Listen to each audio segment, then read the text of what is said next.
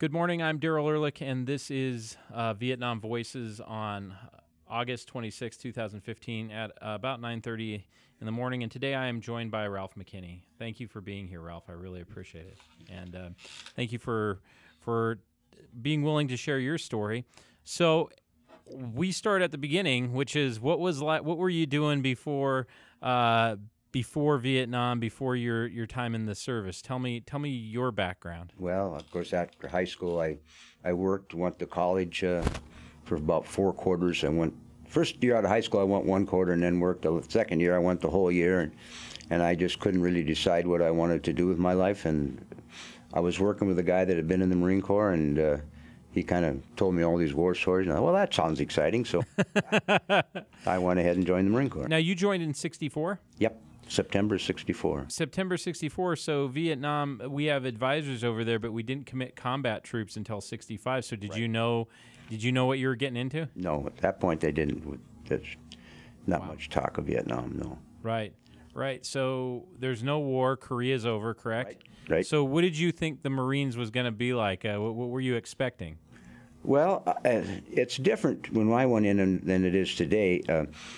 I went in, and you just went into boot camp, and you took a battery of tests when you're in boot camp, and when you got done with boot camp, then they told you what you were going to be. You know, today, these young, which is good, the young kids can say, I want to be I want to be a tank driver, I want to be a truck driver, I want to be in, you know, they got some choice.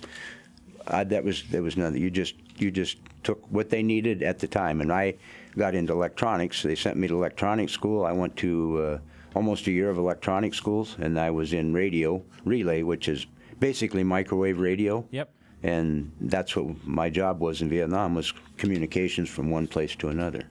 So you So you thought you were going to be going and training radio stations somewhere, but in a peacetime setting?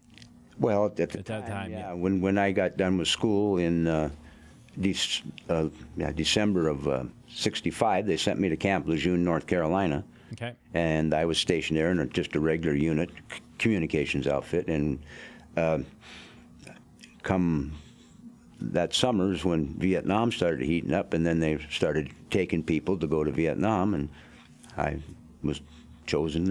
I volunteered, actually. I was one of the first ones. I happened to be standing in the right place, and they were looking for some people, and I said, okay, I'll do that. And so. Right. So you were one of the first. You were some of the first wave that went over there. What was that like? Let's talk about what that was like. Well, actually, no. The first Marines landed there in '65. It was actually some of the 9th Marines, which I was attached to when I got there, and then I got there in '66, October '66. What was what do you remember about? Just let's talk about where you shipped off from the U.S. at, and what was your first kind of impression of Vietnam? Well, first of all, in the Marine Corps at that time, before you went to Vietnam, you went to Camp Pendleton, California, and you went through what they referred to as staging battalion. Okay, and all that was an indoctrination to Vietnam, training, a lot of shots, just all that kind of stuff. You know, told you about the different things to expect over there. I think we were there about a month. So give me an example of some of the things that they tell you that you prepare for. Do you remember that? Oh, yeah, they showed you, you know, the different booby traps that they would be using and the different things like that. And, right. Yeah. Right. The funniest thing I always remember about staging battalion was right at the end of staging battalion, they marched the whole unit. You know, they just break up in units, and we marched up to the medical facility. And this medical officer, he comes out, and there's a big porch thing, and he stands out there, and he says, okay, raise your right hand. And he says, extend your index finger. He says, okay, bend it. And everybody did. And he says, okay, your trigger finger works. If nobody has any special problems, you're done. Oh, that was the march. Well, that was the end of the thing. I mean, we had a lot of physical. I mean, if you had any problems, you could step forward. But I just, for some reason, that stuck in my mind. You know. Right, trigger finger works. Yeah. Good. Yeah. And then, so from Pendleton, you spent about a month, and then did you ship out? Then we flew. I went up to El Toro, which is the Marine Corps Air Station. They took us up there, and we flew from there to Okinawa. And then in Okinawa, there's a few more shots. We was only there about a day, and you stored all your dress uniforms and all that kind of stuff in Okinawa, so that when you went to Vietnam, all you took was utility type uniforms. Right. And we were there like a day, and then we flew from there to Da Nang, and then in Da Nang they assigned me to what unit I was with, and then they took me out to Hill 55, was where the 9th Marines were at the time, and Right. that's where I started. So what do you remember about flying into Da Nang, and what was that like? Oh, it was, I don't know, it was hot, and, it was new, it was exciting, but yeah. Da Nang wasn't too hot of an area at that time, so, I mean, that was okay, but, yeah, it was, Now, you'd been in the South at Camp Lejeune, so you were used to humidity and all of that. Oh, yeah, So that wasn't really something. And then you went up, where's Hill 55? It's south and west of Da Nang. Okay. And I don't know if you've probably heard of all the hills in Vietnam. Did anybody ever tell you what that all meant? No. 55 means it's 55 meters above sea level. Pretty. Okay, that's good to know. Yeah. I've heard about Hill 82, Hill 88. Yeah. Well, that's all it is just how high it is above sea level. Huh. That's the way they did it. Wow. And so, what was when you got there? What you arrived? How long did it take? And then, what were your first impressions of Hill 55? Well, it was interesting. It was just a big spread out over this hill, and then they had some hooches there, and we lived there, and that's where the radio relay. But of course, I was, got to know the people, and I was only at Hill 55 a short time, and then they sent me to An Hoa, where I was attached to the 3rd Battalion, 9th Marines. An Hoa was a little bit more south and west, and what it was, seeing my job in radio relay, we were provided, like I said, communications from one place to another, and there was always 3 of us at a location. Okay. There was 2 operators and a technician. That was my job as a technician, because I'd been to the school for it, and then that's what we did. We kept that equipment running 24/7. That's what we did. That was it, and it was powered by little generators, and keeping the generators running was a big part of our problem too. Because let's talk about what did it take to keep these generators running? I mean, yeah, there was a lot of maintenance because there's the dirt, the dust, and they wore out, and you'd have to work on them and try and keep them running and things like that. So I imagine you're pretty good with a small engine. Well, I'm not real good, but we got where we could. They had guys that did higher echelon maintenance, but on site you had to keep them going, and then you run them so many hours and then you changed. So every 4 hours you go out there and start the other one, switch it over, and keep switching back and forth all the time. Some places we got where we had a bigger power source, and then we didn't have to do that, but most of the time we had to run on them.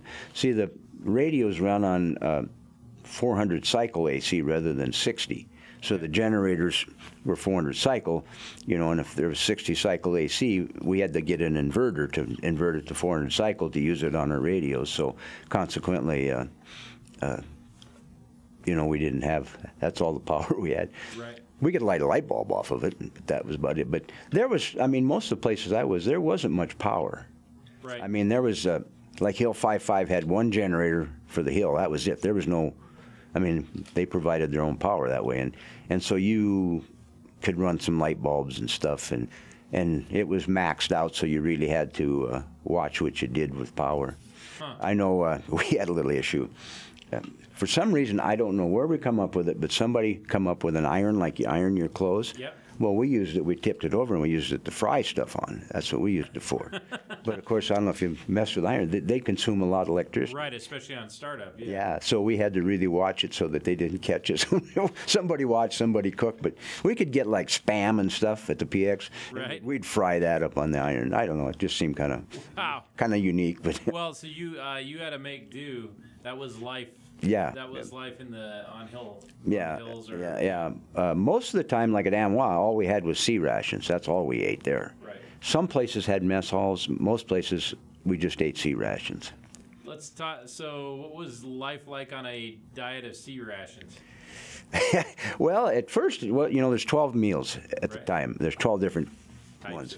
And, it was a little bit of variety. But after a while, it boils down, there's about 3 or 4 you like to eat, and then of course you're sharing this with other guys, so everybody had to take their choice some days, and some things like ham and eggs chopped and ham and lima beans, you couldn't even, and of course you didn't eat near as much either. You just got where you I mean, 1 or 2 meals a day, that's all you wanted. Especially when the heat, you didn't. Yeah. Lost a lot of weight. Yeah.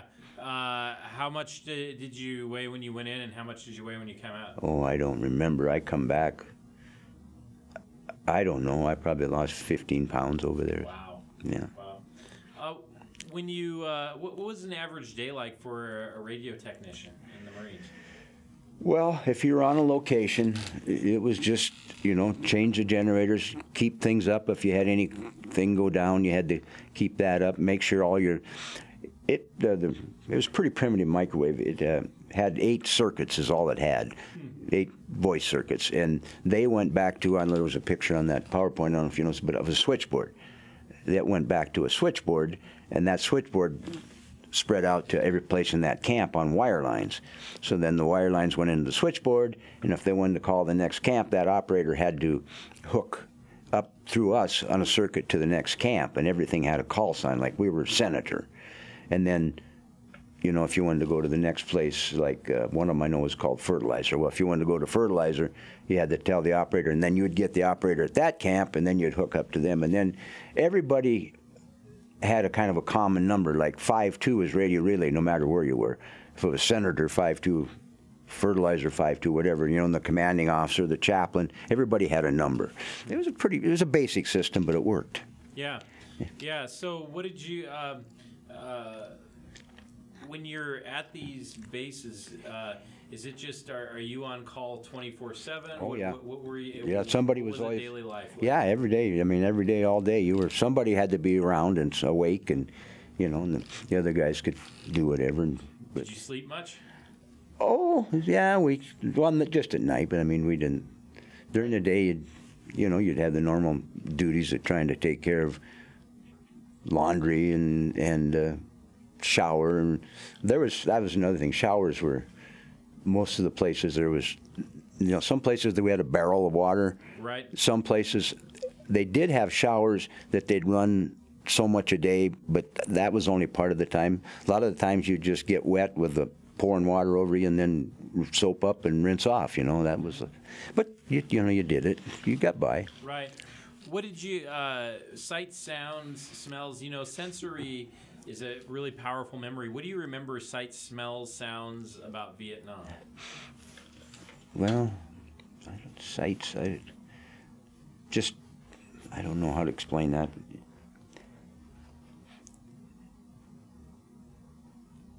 I guess I really don't have any particular real strong, but, I mean, when there was always the noise of things going on in the generator. That's another thing, like us with our generators.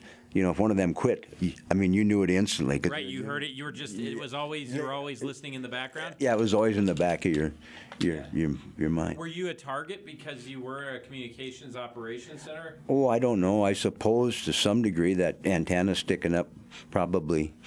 Right.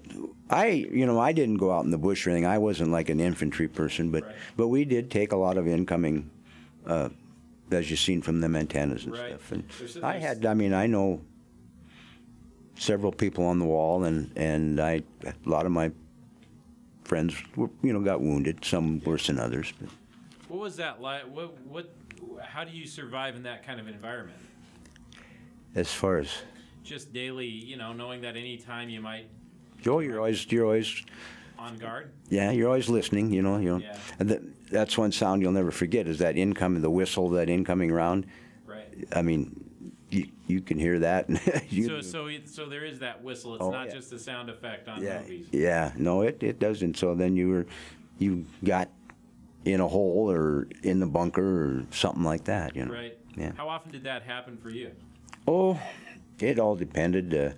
Sometimes it would be almost daily. Sometimes it would go for a week or so without nothing. It all depended, I guess, what was going on. Was there a time of day it happened? Did they do more night, or did they? Oh, mostly it was at night. Yeah. See, the bad thing was, like in Dong Ha, they could fire from the other side of the DMZ. Right. So then they were in caves. Well, they could come out, shoot 3 or 4 rounds or 5 or whatever number, Right. and then they go back in their cave and go back to sleep. And then you're wide awake. You're fired up, Right. And then it was impossible for our artillery to return fire because they didn't have a target, Right. Right. Right. Was that must have been kind of frustrating? Well, yeah. And what when you're all fired up like that, do you get back to sleep or do you? Not for a while. It takes a while. Exactly. You know, later on, the more you're around it, I guess you kind of accustomed to. But no, at first you were wide awake then. Right. So you did radio technician over there for was it a year or two? The tour for a Marine was 13 months. Okay. That's what you went for, 13 months tour duty. Okay. And so in those 13 months, how do you think did you change in those 13 months? Oh yeah. In what ways? Well, a lot more appreciative, a lot more aware of things. You know, you seen what can happen and what and you establish some very, very close friendships. You know, you're living with these guys 24/7. You know, I mean, you get to know these guys pretty good. Yeah. Even when we get together with our reunions, it's just like we're back together again. You know, it's amazing. It really is. The first reunion we had was in 2005 in Branson, and that was the most exciting because it was the first time we'd seen each other in 40-some years. But it's still fun every time we get together. We're gonna. In fact, I go the 16th of September. I'm going to San Antonio for another reunion. Yeah. It's when you go. What are the conversations like, and what do you remember when you all sit together? Oh, people talk about the different people, the different times, the different things like that. We always have a little picnic, kind of a ceremony, and try and read off and remember the names of those that were killed and stuff. And everybody there's. Some talk about the good times and all the different people and all the funny things, and yeah, it's fun. Yeah, is it after 40 years? Does the context change? Do you feel differently, or have perspectives changed? No, not really. I mean, yeah, some of it's still just like you were still there. Yeah. So you were over there for 13 months. You weren't necessarily you didn't run the radios, the actual communication. You just made sure they were serviced, they were running an operation. Yeah, and if something failed, well, then you had to get that unit repaired and get it back up again. How hard was that? Well, just like anything else, some things are pretty simple, and then a lot of times it was getting spare parts and stuff. Was a problem. Then you'd have to try and run them down or whatever, or maybe you'd have to go get one or something like that. Like sometimes, that was part of. See, I wasn't on a radio relay location all the time. I was there most of the time I was there, but in between, you'd be doing duty like working on equipment, or you'd fill sandbags, and some people had guard duty, and some people had mess duty, and in between they kind of rotated you around. I'd say probably over 80 to 90% of the time I was on a location, but the other time in between, you were doing other things. Right, and one of the things that I've noticed that you showed me is you have a lot of pictures of kind of just what it looks like. You have some of going out, seeing how people lived. How did you interact with people who actually lived in Vietnam? Well, I didn't really interact with the people too much because I wasn't. I mean, we rode through and we seen them, and stuff like that. And then there was the people that at the edge of most camps they had a little commercial area for the Vietnamese. That's where they sold like these sandals. You could get haircuts there. You could get laundry done, and a few other little trinkets you could buy. That's probably the most I had to do with it. And then when I was at An Hoa, Vietnam, we were set up. The 3rd Battalion, 9th Marine was by the airstrip, and we were about a half a mile away in an ARVN compound, the South Vietnamese Army, because it was higher ground. Of course, we're line of sight radio, so you have to be at a high point. Right. So we were set up, and there was 3 of us Marines and 2 Army advisors, and the rest were all Vietnamese. And so that was interesting. We interfaced with them a lot. We visited with them. Well, you learn to communicate. I couldn't speak, but they speak enough broken different things, and they use a little French, and so we could communicate. And then we would like, I don't know if you ever messed with C rations, but C rations in the meal, there's a little package in there, and in it comes a pack of cigarettes, some toilet paper, some coffee, instant coffee, salt, pepper, that kind of stuff. Well, none of us smoke, so we'd always give those cigarettes to the Vietnamese, and that was a big deal. You know, it's just a little pack of about 5 cigarettes that would come in, but you got, you know, some every day. So there, you know, we'd trade them, and we did trade them out of a little rice just for a variety to go with our C rations.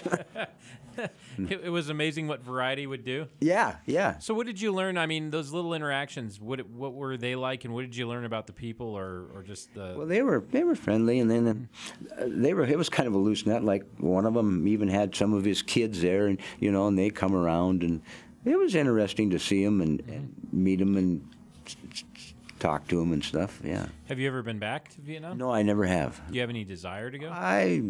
I don't know. I never thought about it, I guess. I guess I'd go if I had a chance. I don't know. I haven't. Right. Really, it hasn't been a big item on my list. Right. Was there ever any moments when you were over there that you thought, I might not come back? Oh, yeah, during attacks, you didn't know. Yeah. Right. Yeah. What did you, during those moments, is there anything in particular that you think about or you wonder about? Well, you just want, you know, is this one, you know, Yeah. or is it going to hit, you know? Yeah, yeah. But when you were over there, let's talk about some of the things that you traded. You brought something, and I'd like you to hold them up for me. I want you to tell me about the sandals. Can you show? Those are the most amazing things I've. yeah, these are just these sandals made out of tires, and the straps are from tire inner tubes, and we used them as just sandals, or like to go to the shower and stuff. Right. Like that. We referred to them as Ho Chi Minh sandals. That was the nickname. Ho Chi Minh sandals. Yeah, yeah. So yeah. And they look like, because they've still got some. You can actually see the tread in the lining. The pile of the tire. Yeah. These are never going to wear out. Oh my God, no. Well, the only thing that's going to happen, one of these straps. You know, these are over 50 some years old right now, and I did have one of these straps. The rubber got rotten and broke. Right. And I don't know if you could. Well, how they get them through that slit, I don't know, but they did. But so that would be the only thing that would ever happen. Now, did they make those for you, or did you just have? You just went and bought a pair. Huh. That's the way it went. Yeah. About how much is that going to cost you running in Vietnam? Oh golly, I don't remember what they were. They weren't much. They were probably $1 or something. Wow. You know, they weren't much. No. Yeah. No. Well, everybody had them. And I'm just those are marvelous because they've got the tread on it, and they're really obvious what they're made of after you're explaining, but they kind of look just like a normal pair of sandals. And then I was kind of in awe of it when I walked through that Smithsonian. There they had a pair there. Ho Chi Minh sandals. Yeah, I took a picture of the ones I seen at the Smithsonian when I give my little talk to my daughter's class. I said, "Here's the real thing. There they are in the Smithsonian." Right. So something to relate to. Why do you? I understand it's your daughter who asks you to come and speak to the class. Yeah. Why do you do it? Oh, well, to help her out, but it's kind of fun, you know. Some of the questions the kids have, some of the things they, you know, I always remind them, you know, that when I was doing that, I was the same age they are. I was, you know, we were 18, 19, 20-year-old people, you know, same as these college kids are. And, you know, and then, you know, this is what we did. This is how we lived. You know, you guys can relate. I don't know if they can relate to what we did or whatever. And I just show them the countryside and the people and these things like these sandals and explain to them what my job was. And I just go through that PowerPoint basically and explain the pictures, you know, like the ammo dump being blown up and the different things that we lived in.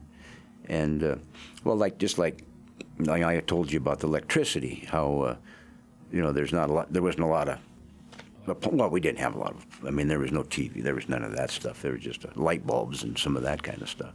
Right. And water, you know, you just carried water in cans. Outside of like when they run the showers, it wasn't, you didn't have running water anyplace. You had to carry it and then you would dump it in a wash pan if you wanted to wash up, or cup if you wanted to drink or brush your teeth, or, you know, that kind of stuff. Wow. We could get some sodas through the PX system, and once in a while, some places we were, they'd have a club where you could buy they limit you to 2 or 3 beers a day or something like that. Right. Was there any good beer or drinks in Vietnam? Well, it was all, brought in, Right. United, from the United States. It was, Right. no, there was no local now maybe there was someplace if you could get into some of the towns, like the people could go into Da Nang or Saigon or some of those places. I suppose they experienced it, but I was always out in some remote location, so I never had that experience, Yeah. What is the question that you get asked a lot by high schoolers? What do they want to know?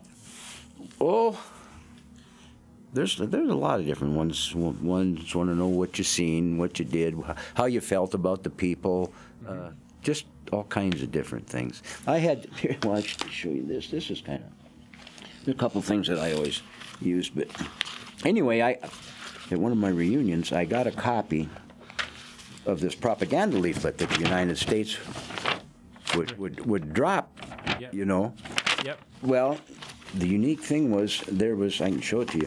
There happened to be a young lady that was Vietnamese in my daughter's class, so she translated it for me. She translated it, and it says, bring this ticket to the state government. You will have good service, safe security, and everyone will be equal. This ticket can be used in all administrative units, political, military, socialist, Republic of Vietnam, and allied strength. So this is a pass to... They would drop that in, out in the country to try and get them to come over to our side, And Wow. anyway, I was kind of impressed that young girl was from Vietnam, and she translated for me. And she was interesting. She, wanted to know what I'd thought of their country and, how I would. It has really changed. We had in Da Nang there was a place called China Beach. I don't know if you ever heard of that. Well. We got to go in. I went in there once. One day, they took us from Hill 55. We went in there for an afternoon, and there they had some beers, and you could get a burger and stuff like that. And we went in there once. But anyway, today, a guy sent me a deal on internet. They have converted that China Beach into a world-class golf course that's really, one of the big things in that area in the Pacific Rim. And you can't believe it. You wouldn't even recognize it. Yeah. Yeah. So when she asked, what did you think of the people and what did you think of the country? What did you tell her? Well, I said that the country was beautiful, and I told her, of course, I didn't interface with the people. The ones I did were fine. I had no problem with them. And the country, like you see in the pictures, it was a beautiful country. Most of it. There was, some of the places were pretty muddy and hot and dry, but yeah. Yeah. Yeah. What's when you look back at the experience, one of the things that the soldiers have all told me, the vets have all told me is, it changed them. They didn't think that it was, but it changed them. Some they think for better, some they think for worse. How did Vietnam change you, and was it good or bad? It didn't. Yeah, it changed. You got a different outlook. You're more focused, whatever. That was another thing I was going to mention too. You hear so many stories about Vietnam, they come back and they're turned into, they're derelicts. Well, I didn't. The people that I was with, I got, I worked for the phone company for 40 years. I got a friend that was an electrician. One guy started his own heating and air conditioning, done very, very well. Another guy is a building contractor in Houston, Texas. One guy was a lineman. These guys all went on to lead. Another friend of mine was got a college degree in zoology and ran a fish hatchery in Georgia, and right. They weren't. Now maybe some of them did that I don't know about, but the ones that I've kept in contact with and whatever, they have all come out of it positive, I guess. Yeah, and you did too. It sounds like. Yeah. Tell me about the bombing on the ammo dump, because there's some pretty incredible photos. What happened there? Well, their incoming rounds hit the ammo dump, and all that ammo just started blowing up. It went on for over a day. Wow. Imagine that. Yeah, see, I was probably a mile away from it. We could hear the noise, see the smoke. Right. But yeah, they blew up the ammo dump, and so there went, of course, all the ammo supplies that they had reserved. So. Were you worried? If your ammo dump blows up, you don't have ammo. Yeah. That leaves you kind of vulnerable. The only thing that, there is some spread out around the different places, and then, as I showed you, that Quaviet River, those boats, I mean, they could go out and meet supply ships and get something back in there in pretty short order, but nothing really became of it big, but it was in the back of your mind, yeah. Yeah, uh-oh, well, there goes the supply. Yeah. I bet it was quite a show. Oh, my God, yeah. Because there's a lot of ammo there. Oh, yeah, and you can see by that smoke and stuff, and, and like I say, it went on for close to a day doing that. Wow. Yeah, when it went up. Wow, I imagine it was kind of a spectacle for the soldiers who were there, just kind of watching this. Oh, yeah. You also have an interesting picture there of B-52's bombing, kind of in a line. What was that like? Tell me about that. Well, that picture, see, we were in Dong Ha, which is 4 or 5 miles, not just below the DMZ, and that was actually close to the DMZ where the B-52s were dropping their bombs. Oh yeah, you could, if they did it at night, you could feel it shake and hear it. Yeah. What did it sound like? Just kind of a dull roar. Yep. Huh. Yeah. And you could see it how far away are you when you see where this is? I mean, how far? Oh, that was probably 3 or 4 miles away. Yeah. Right. Yeah. And that's still a lot of smoke. Oh yeah. They rain thunder. Yeah. Wow. Tell me about when you left the country. Let's talk about you leaving the country. What was that like, and do you remember that? Oh yeah, I remember it. Of course, you're always happy to be going home. 13 months, right? Yeah, you're happy. So what date? What was your 13? What was your Darrow date? What was that? November. I went home. November. Okay. Yeah, November of '67. Yeah. And how does that work? You get your orders that you're going back. Yeah, get your orders. You're going back home, and then they fly you. Of course, I was at Dong Ha, and then I had to fly to Da Nang, and that was there. They kind of group you together, the people, and then you got an airplane. That flight out of there back to Okinawa, and then you were there about a day, and then you got your uniforms back out of your dress uniforms back out of storage, and got that cleaned up, and then you flew from there we flew back to El Toro, and then you got relieved to go on leave for, I can't remember, I think it was on leave for 3 weeks or something like that. Then I could go home, yeah. Yeah, that must have been a good. What was it like leaving Vietnam? That flight from Vietnam. It was kind of exciting because a lot of times they had just one of those steel mat air strips at Dong Ha, and a lot of times that was a target. Right. So when you were getting in an airplane, you was a little bit nervous, and then I always remember that we were getting ready to go, and we got in this C-130, and we got to the end of the runway, and something happened to it, and then they had to go back and get into the aircraft, and then I'll never forget this. I always remember there was several killed Marine in body bags in the flight too, Huh. And I remember looking at, I'm going home okay, and they're not, I just that kind of. I was kind of, I did, yeah. Yeah. It was interesting to see that. And they were right there. They were right there with you. Yeah, I don't know if you've ever been in one of the aircraft, but they're just little canvas seats down the side of it, and then all the cargo goes in the middle between you, and then they were just on the floor of the aircraft, and we were sitting on the sides. Wow.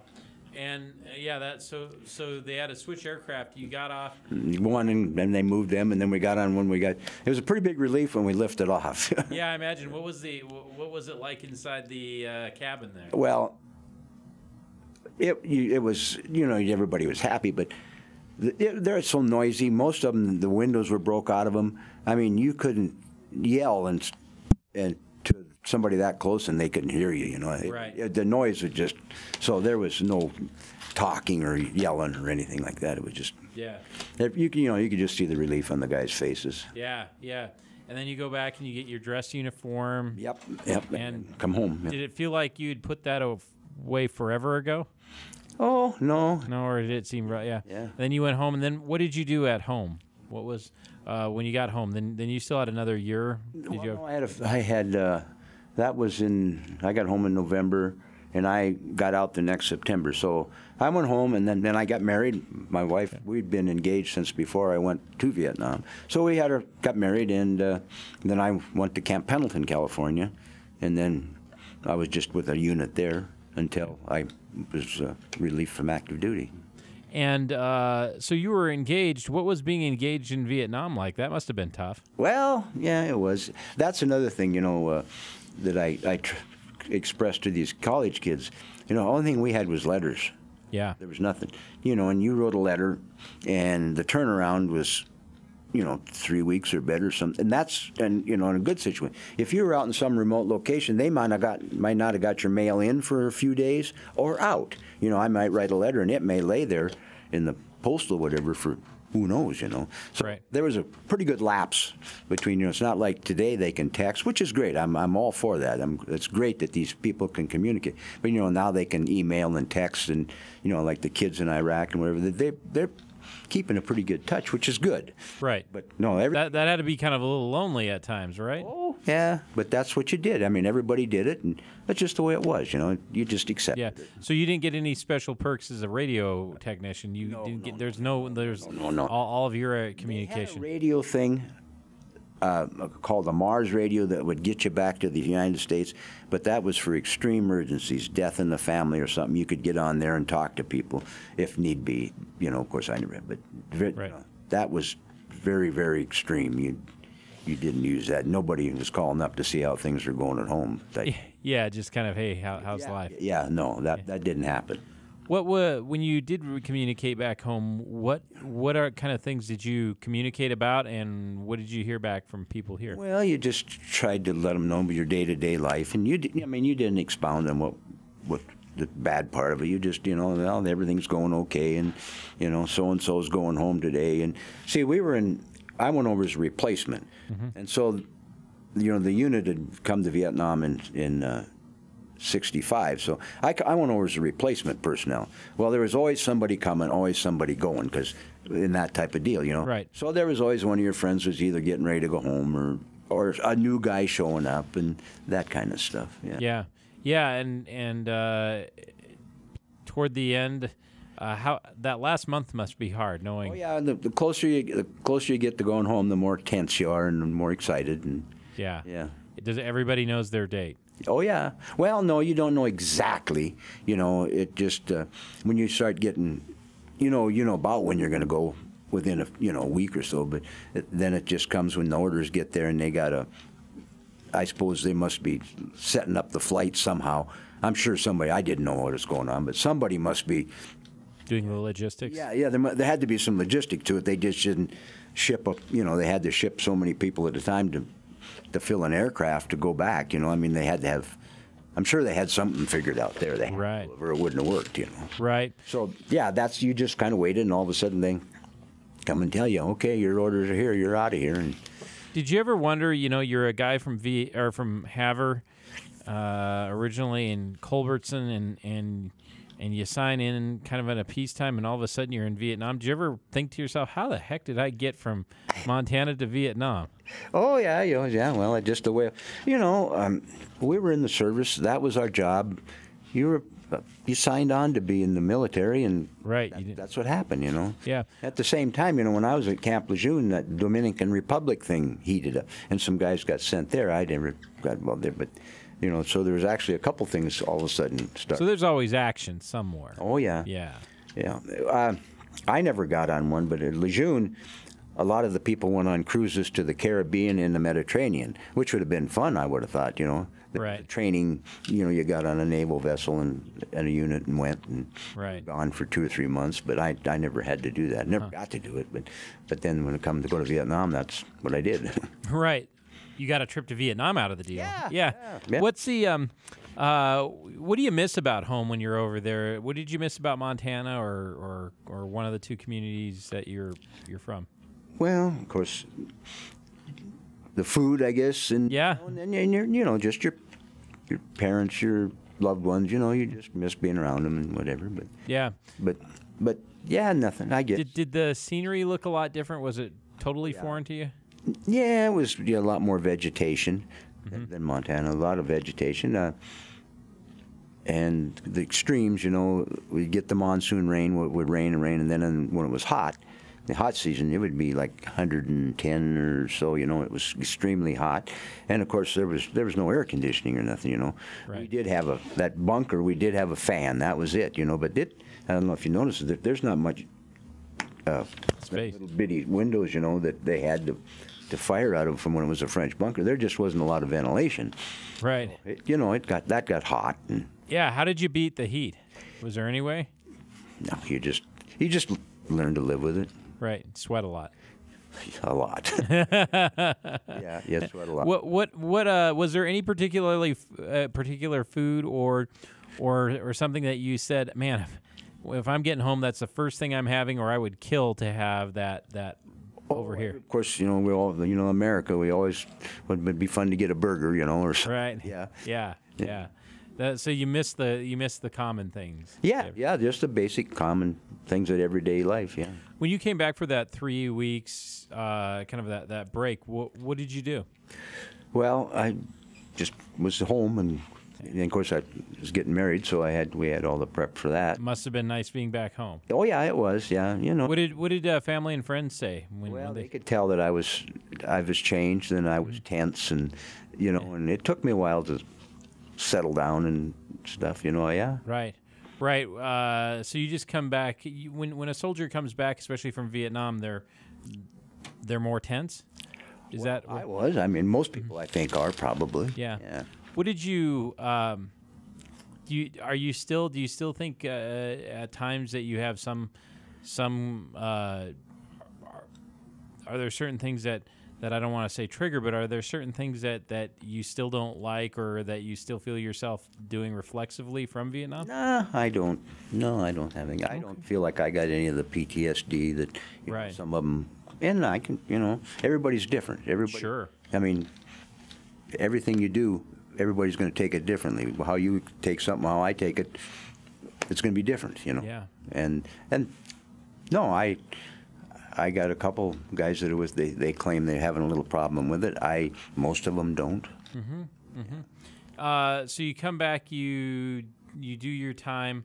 Was it hard for you to get back into, after your discharge, was it hard for you to kind of get back into life, civilian life? Yeah, it was different for me. I got back, and I was fortunate enough to get a job within about 3 weeks after I got out. Wow. And so it was different. The pace was different. I was in the military. You're being told what to do. You're expected to do things. You just don't sit around. And these guys were calm and whatever, and that kind of took me a while to get used to that pace. Right. It was a much slower pace, not as demanding. Yeah, and then and then they could kind of take things as they went, and you had your job to do and everything, but it wasn't the pace and the environment that I was, after 4 years in the military, was used to. Right. What's the? Are there movies or film or songs or stuff that you think capture what Vietnam was really like? I mean, there's been so much put out about Vietnam. Well, yeah, there's some of them that are pretty good. Others pretty phony, Right, and you can spot those, I imagine, pretty quick. Yeah. Let's talk about, as you look at it, how do you now that's, as you said, those Ho Chi Minh slippers are almost sandals are almost 50 years old. Now that you've been away for almost 50 years, how do you look back and how do you view the Vietnam War as a guy who is there? Well, like I say, we were in the military. That was our job. We did it. On that PowerPoint, I don't know. You'll get to see it. We can't bring that up. But anyway, it's funny. My daughter helped me look up some stats, and it showed like the percentage of Vietnam veterans that were okay with what they did, and it's high. It's up there pretty high. And then the percentage that said they would do it again is very high.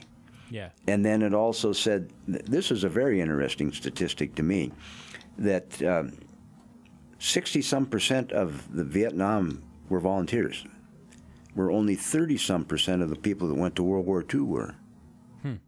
I found that, I didn't think, because I thought, boy, World War II, all you read about is people flooding the recruiting offices and everything to go, right. Because that was they invaded the country, and it really had people fired up. Right. And I just was surprised to read that stat that many more Vietnamese veterans volunteered than World War II. I found that. Yeah. But yeah, I don't know it. You can see now that it probably wasn't. Here's something I cut out. This is an article from your paper here, the Gazette, in 2004, right when the United States invaded Iraq. Mm-hmm. They interviewed that General Gape, who was the general of North Vietnam. Yeah. And he says right here, he says, nations that impose their will on others will certainly face defeat. Yeah. And, we went in there trying to change those people, and I think we tried to do the same thing in Iraq and Afghanistan. You don't, those people, they've been that way, you're not going to change them. Right. I mean, we come in there thinking, well, you got to be like us. Well, they don't. Right. And they don't want to. Right. They just want to be left alone. Yeah, and so you see some parallels between the two. Yeah. Yeah. I always kind of kid these kids, but I always tell them, I says, the United States didn't really realize in Vietnam if they were going to be involved over there or if they wanted to be really committed to that war, Right. And you know the difference between involved and committed? I've heard the joke, but tell it. Yeah, with the eggs and bacon. Yep. The chickens involved, pigs committed. Right, exactly. That's what. Yeah. Yeah. So that's so looking back, and what do you hope when people look back? Now we're looking back at 50, but let's take this up another 50 years. In 100 years, what do you hope people remember about Vietnam from someone who was over there? Well, I hope they appreciate what we did. We went for the right reasons to try and stop communist aggression and help the people and do all that. And I hope they don't look at us like a lot of them baby killers or something. Right. I mean, we were American servicemen doing our duty. Right. And, right. And when you look back 50 years, and when you tell students about it, what do you think what are their reactions? Well, some of them are interested in what you did and why you did it, and they have comments about the pictures of where we lived and where we did, and then they want to know what I thought of it, and I tell them, just like I tell you, we were doing our job, and I mean I had no real the people were fine, and what interfacing I had with them, I wasn't with them all the time, but right. But at the end of your duty in '68, the public sentiment, 1968 is usually looked at as a year where public sentiment about Vietnam started to change pretty drastically. It was pretty bad, yeah. Started to erode.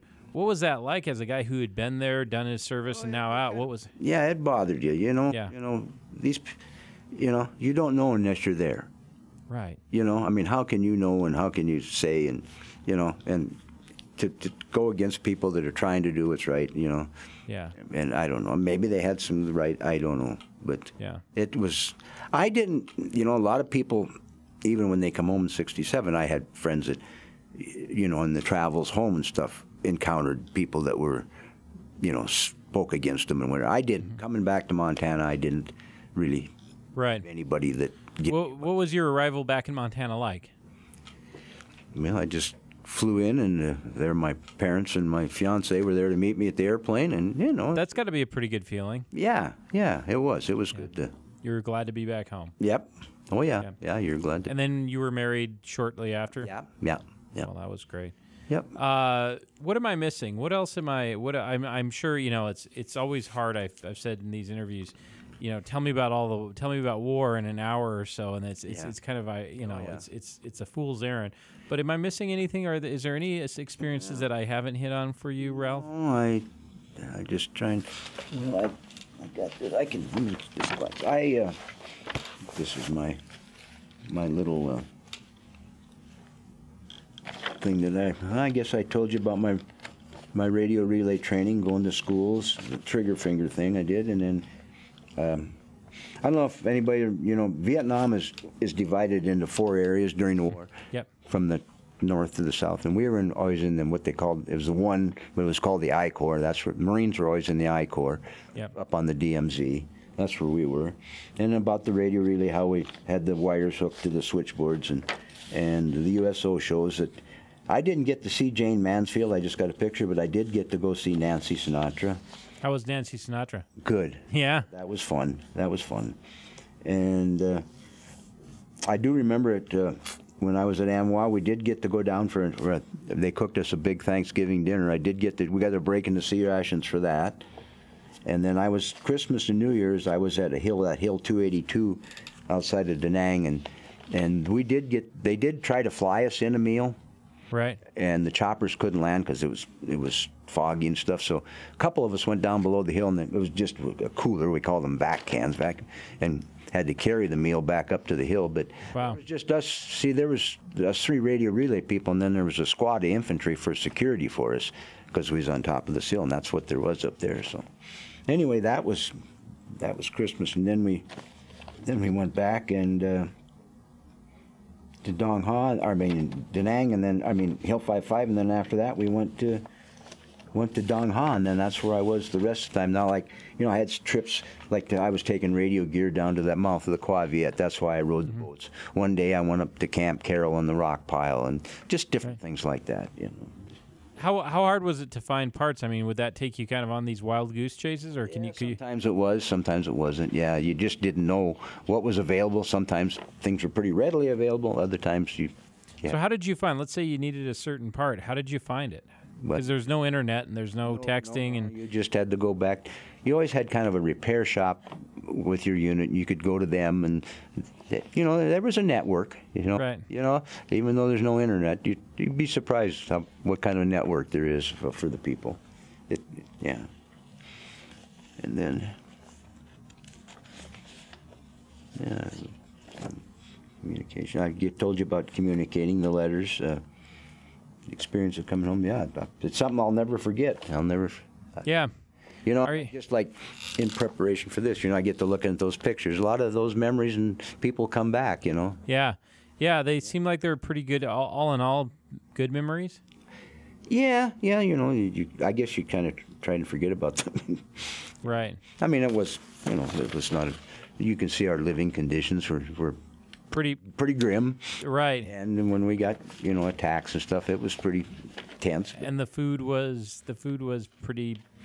Yeah, that wasn't any big deal. Yeah, the sea rations but you got by. You learned to make the most of it. You just adapt. You just adapt. That seems to be a pretty good lesson. Do you think you became more adaptable in life? Oh yeah. You just learn to roll with things and take it as it comes. Did you look when you got back to America? You talked about how you saw Vietnam and saw some of how they lived and all that? Did you see America differently when you came back? Well, I don't know how to say that. I guess. You kind of appreciated what we have here in this country. Yeah. Yeah, I think that's a common way of life. We've got a pretty good way of life, even as screwed up as maybe some. And then we have a lot of problems, as you know, in this age. But it's still a lot better than. Right. It's way ahead of a lot of places. Yeah. Well, I really thank you for sharing your story, and most of all, on here too much. No, you didn't. Absolutely not. In fact, you're pretty quick. I also want to thank you for your service. I thank you for willing to go and to do that, and I thank you for willing to share your story because it's important that we preserve these. So, this has been the Billings Gazette's Vietnam Voice series, and I have been honored to be with Ralph McKinney today. Thanks, Ralph.